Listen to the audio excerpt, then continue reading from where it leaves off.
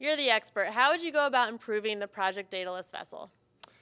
Well, I think the first problem that we have to address with the Daedalus design was the choice of fuel. And I've talked about that last year at the symposium, and I'm going to talk about it briefly again this year. But the Daedalus vessel used deuterium and helium-3, and we can't get the helium-3 here on Earth. So we're looking at alternative fuel sources there.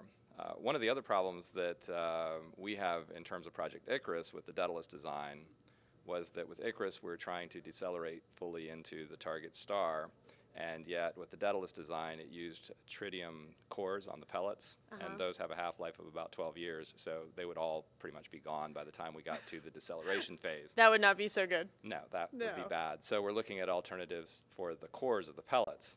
And what are those alternatives? Ultra-dense deuterium is one of the ones that we're particularly fond of right now, and trying to figure out how to make that one work. There are other alternatives as well. Why is that the leading alternative? It has the most energy density, and I mean the deuterium's already compressed significantly, so that it takes a lot less energy to get the pellets to ignite. So it's really kind of interesting from that standpoint. And also the pellets that we're looking at already have deuterium in them, so you don't have any kind of reactions among the core and the outer part of the shell, so that's good. One of the other issues that we're trying to figure out how to address, though, is one of compression symmetry.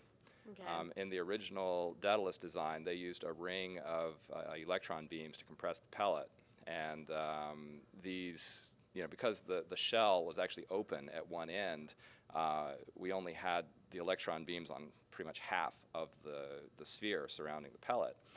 And now that we've seen kind of what's happened at NIF with their attempts to get fusion to start there, that we need a more symmetrical arrangement of these beams in order to get the pellet to compress. And that's not something that we've figured out how to address yet with Daedalus. What are some other possibilities for fusion propulsion?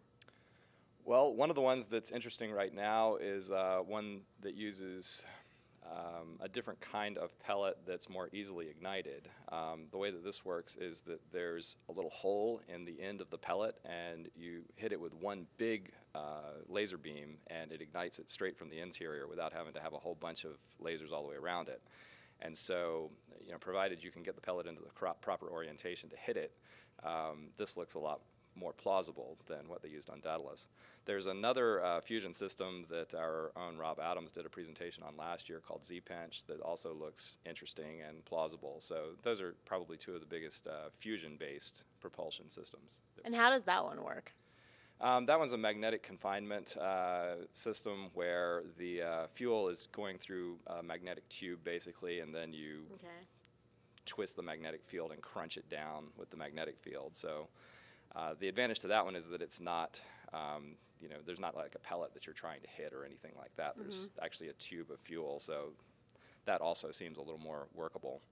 And they're both in process of trying to figure it out? Yes, they're both under active research, so that's good.